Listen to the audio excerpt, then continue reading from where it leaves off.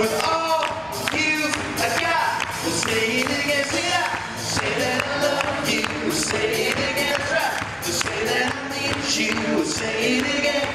We'll say it again. We'll say it again. Give it all you got. Well, Article 1 comes from the Universal Declaration of Human Rights, and the first article in the Declaration says that all human beings are created equal in dignity and rights, and therefore should be treated in a spirit of brotherhood.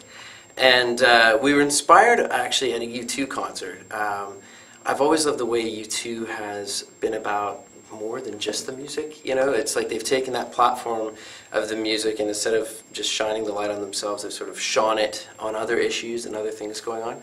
And so when we were starting, we thought, you know what, like if we ever get to a point where we have a bit of a platform where people are coming to our shows, wouldn't it be cool to raise awareness of different things going on in the world? So right from the get-go, we actually partnered with organizations like World Vision and Compassion, and tonight we're actually going to be in the middle of our show sharing about compassion, and it's just sort of something we've always thought would be a cool thing to do. So I guess it just comes from a desire to hopefully through our music make the world a better place, but then also through what we talk about make the world a better place too. I sponsor a little boy in Ecuador. His name's Donis, and we write back and forth, and I'm actually, it's not official, but I think there's a really good chance, I've sort of heard through the grapevine that there's a really good chance I'll be able to go and visit him and meet him in February. So I'm sort of crossing my fingers and hoping that works out.